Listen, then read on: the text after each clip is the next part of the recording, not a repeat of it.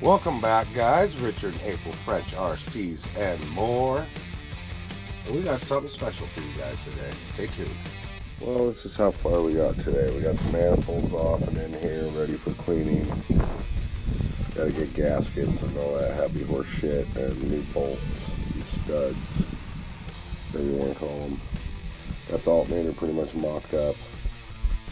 That bolt hole filled there where the power steering was. Got to get a water pump, thermostat. Still got to pull the starter off of this bitch over here. I got a mess. Fuck. But that's what she looks like right now. Another 440. This one's a 77.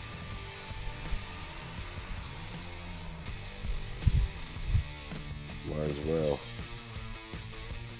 use the starter and the relay and shit. Make it work, man. If not, we'll just fucking pull it back out. I'm probably gonna test it before I put it in though. Freaking battery and her jumper cable. Even dances across the freaking ground here. Otherwise, that's pretty much a wrap for the day. Hey, look, it gave it up. That wasn't too bad. Man, I've stolen so many parts off this thing today. Alright. Not a bad battery. Usually I'd put it in the battery box, but you know, I'm kind of like not putting it in the truck yet, so.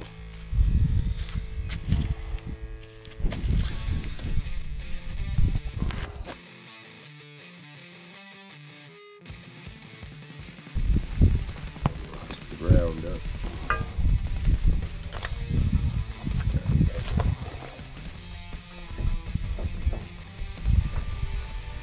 Okay.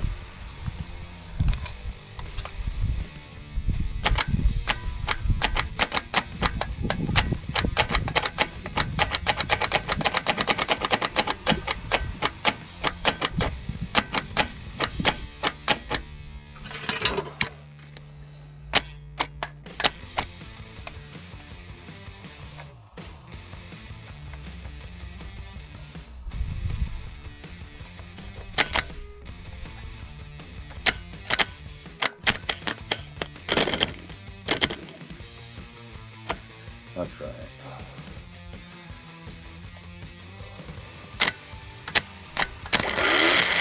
There we go.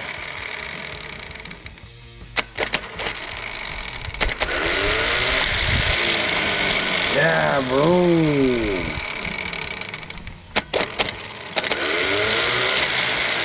Looks like the Bendix kicks out, huh? Hopefully that's still in the picture. I love these old Mopar starters, man. They're neat. Let's say test a starter in the field. Beautiful. Thanks for watching.